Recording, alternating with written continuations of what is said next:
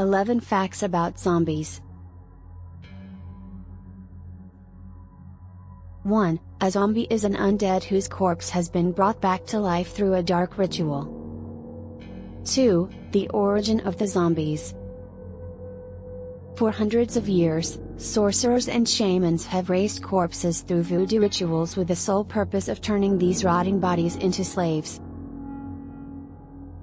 Black magic and necromancy managed to turn them into true automatons that, deprived of all intelligence or humanity, are capable of carrying out the most perverse orders.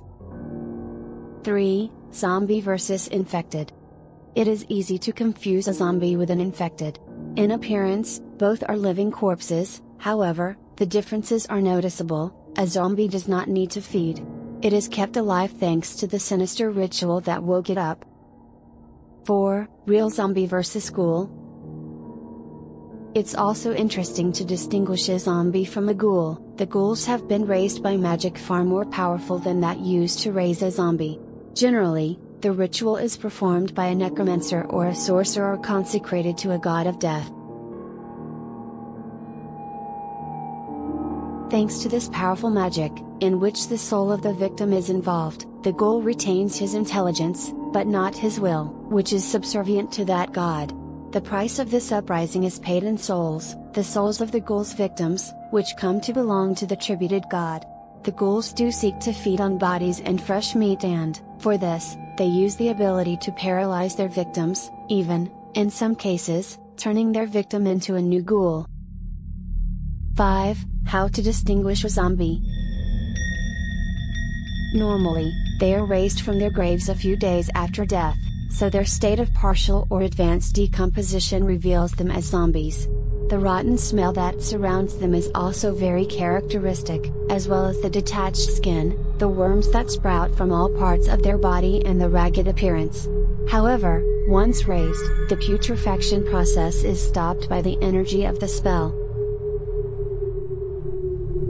6. The reason is unknown, but they tend to act in the dark and are more often seen lurking at night.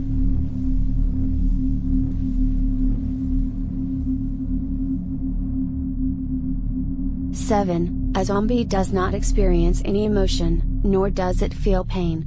His nervous system doesn't work, so his movements are directed or programmed by whoever picked him up. They cannot get sick or be poisoned, and they do not need to rest or sleep.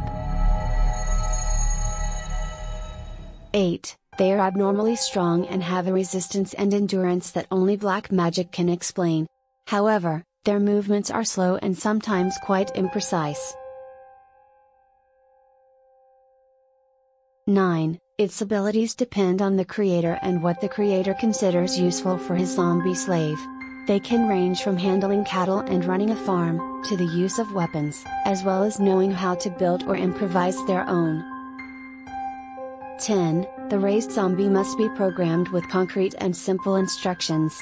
If the creator of the zombie dies, they keep the last order for life.